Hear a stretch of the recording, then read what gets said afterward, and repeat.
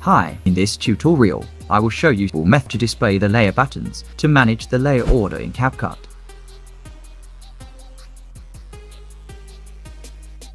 Let's get started. The visibility of the layer buttons in CapCut is triggered by a global setting. To understand why the layer buttons may be missing, let's examine how this setting is supposed to work. I am going to add some pictures to the timeline.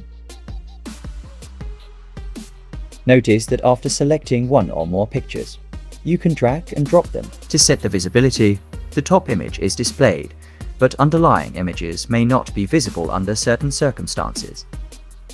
Note that with this setting enabled, the layer buttons are not displayed and are therefore missing.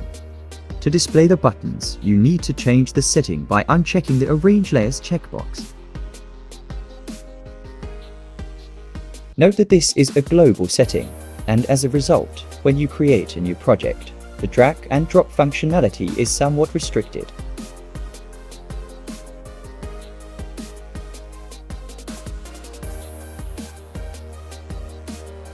Maybe as a compromise for this limitation, the layer buttons are now displayed. Now, you can use the buttons to change which picture is shown on top without actually rearranging.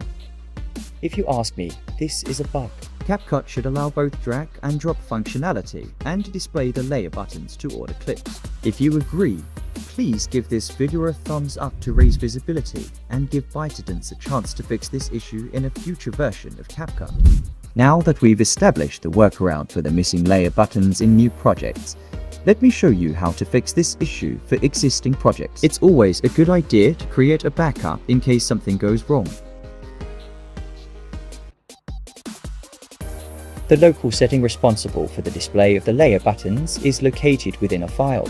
Navigate to the project path displayed in the upper right-hand corner of CapCut.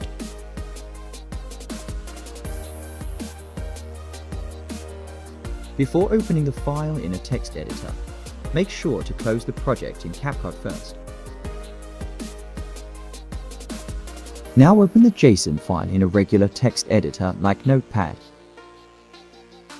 Now search for Render Index Track Mode setting. Replace true with false, then save the file. Repeat the process for the backup file. To be honest, I'm not sure if this step is really necessary, so let me know in the comments below. By the way, if you want to learn more about the settings, consider using a JSON file editor. Once you've finished editing the files, open up the project in CapCut.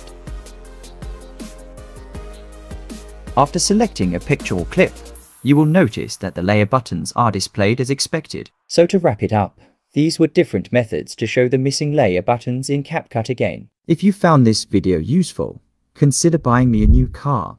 Or if you don't have the necessary spare change, consider giving the video a thumbs up. See you in the next video for even better ads.